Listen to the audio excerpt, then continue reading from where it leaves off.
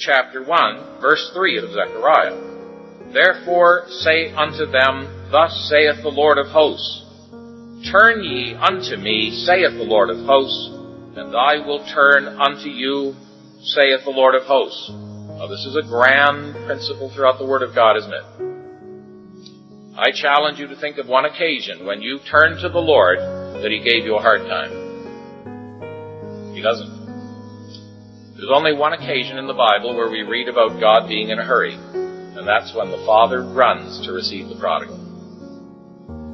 He is slow to anger, but He is ready to pardon. He's ready to pardon. Sometimes if my children misbehave and I correct them, and then they do the same thing again, and I correct them, and they do the same thing again, and I correct them, and then they go and do the same thing again, and they come in and say, I'm sorry, Daddy. And I say, well, why don't you just sit there and think about that? I'm not sure you really are sorry, because you keep doing the same thing. But you know, God doesn't make me sit there and wait and think about it. The moment I come to Him, He forgives me. He receives me. In fact, He tells me it's already forgiven. I don't ask for forgiveness. The Scripture says if we confess our sin, we come in on the good of the forgiveness that has already been provided through the work of the cross. He doesn't wait until we initiate it. He doesn't wait until we ask for forgiveness to make provision. He already did that 2,000 years ago. And so He invites us to come. And dear Christian, I challenge you to think of the happiest days in your life. They're the days when you're in fellowship with God.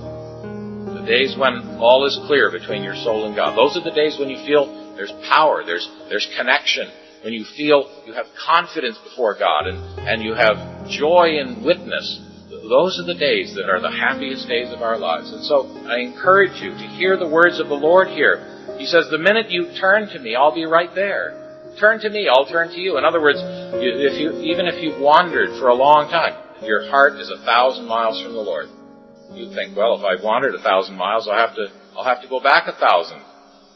But you see, He's been following you. The Scripture says, Thou tellest my wanderings. He counts the footsteps away.